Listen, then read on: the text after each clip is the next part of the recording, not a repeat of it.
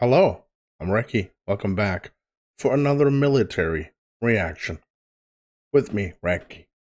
We're gonna go back and check out some more aircrafts. We've done many of them, and this one is needed to be done too. After a brief conversation with my good friend Eric, he told me that you might want to check out the X15. It's gonna be amazing, because this is the ultimate flying machine.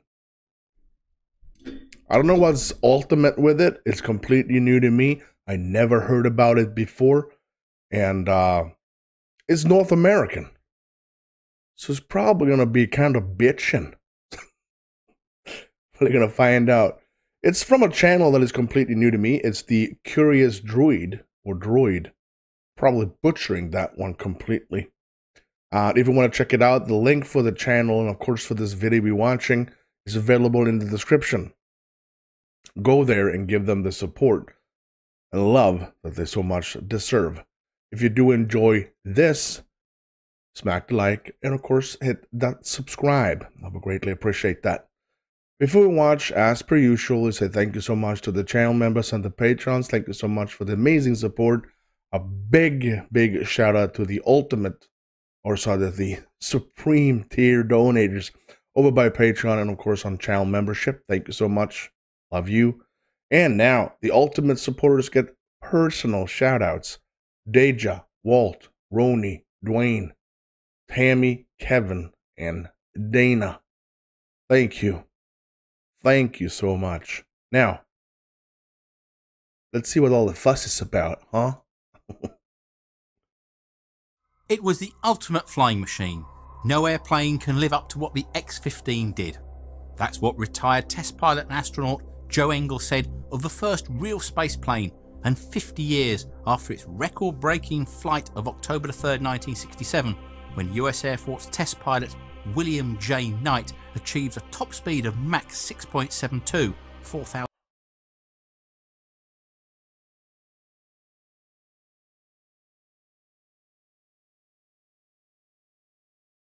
Oh, 7,273 kilometers per hour, and that's in miles per hour is 4,519 miles per hour with a Mach 6.7.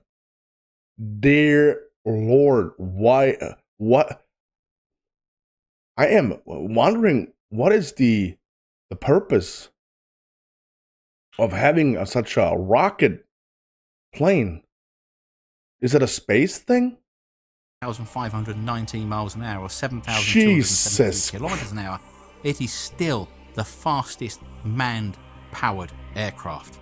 And if you thought the SR-71 Blackbird was the fastest jet, then you're absolutely correct, because the X-15 wasn't a jet. It was a rocket powered single-seater aircraft that looked a bit like an oversized dart, and had to be launched from the underside of a modified B-52 at 45,000 feet because the XLR-99 rocket engine would burn through all of its fuel in just 2 minutes.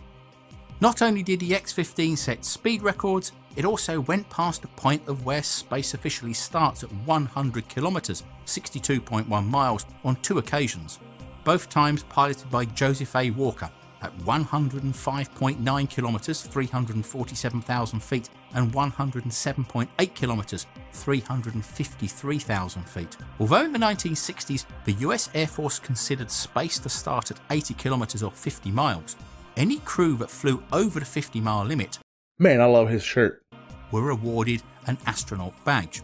13 of the X-15 flights went higher than this, and 2 of the pilots, Neil Armstrong and Joe Engle, went on to become fully fledged astronauts in the Apollo and Space Shuttle programs. But apart from being a record-breaking aircraft, research from the X-15 program led to things like the first full pressure suit that would work in space, the first use of reaction controls, the little gas jets that position spacecraft in space, the first use of super alloys in the plane's structure that could withstand the heat of a hypersonic re-entry and the development of the first large restartable, throttleable rocket engine, the XLR-99. Dear God. These are a small selection of the developments and discoveries that would go on to contribute to later space programs, including the Mercury, Gemini, Apollo, and the Space Shuttle. In the early 1950s, research that started with the Bell X-1, the first supersonic plane, began looking into the problems that would be encountered by spaceflight. At the time, it was still unknown as to what would happen to the stability as well as other issues of the craft when travelling at hypersonic speeds. That's between Mach 5 and Mach 10, or between about 3,800 and 7,700 miles an hour, 6,200 to 12,400 kilometers an hour. This will be the type of speed that will be required to get to the edge of space and the re-entry. In 1952, the National Advisory Committee for Aeronautics, or NACA, NASA's predecessor, started looking into the problems, and by 1954 they had contacted both the US Navy and the Air Force to propose building a research aircraft that would become the X-15. Oh. By 1956... So it's a research. So there's not it's not something that is used for combat or battles or something. It's a machine on aircrafts that is sent up there to learn things. The contract for the airframe had gone to North American Aviation, and the rocket engine was to be built by Reaction Motors. After the contract had been awarded to North American, and before the launch of Sputnik in October 1957, North American had considered making an X-15B orbital spaceplane that could carry a crew of 2 by launching it into low Earth orbit on top of a pair of SM-64 Navajo missile boosters. If this had been done, it could have predated the space shuttle by over 20 years. However, after Sputnik, the X-15B orbital spaceplane idea was shelved and revived several times until it was finally overtaken by the Mercury space program when NACA became NASA in 1958. In 1960, NASA considered using the B-52 and X-15 as a launch system for the Blue Scout rocket to carry small satellites into orbit. The B-52 would be the first stage, with the X-15 being the second stage, there it is, the Blue Scout, which will be the third stage to 180,000 feet before it was launched carrying the payload into orbit. This idea of using high-performance aircraft as launch platforms is now gaining interest once more as a method of launching the new generation of nano-satellites into orbit. 3 X-15s were built and performed 199 missions over a 9-year period from 1959 to 1968.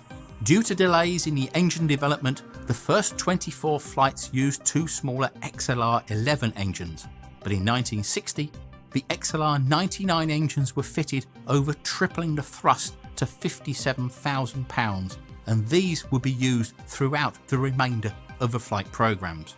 The X-15 generally performed 2 types of research flight paths: level high-speed runs at around 100,000 feet and altitude runs where it would try to fly as high as possible.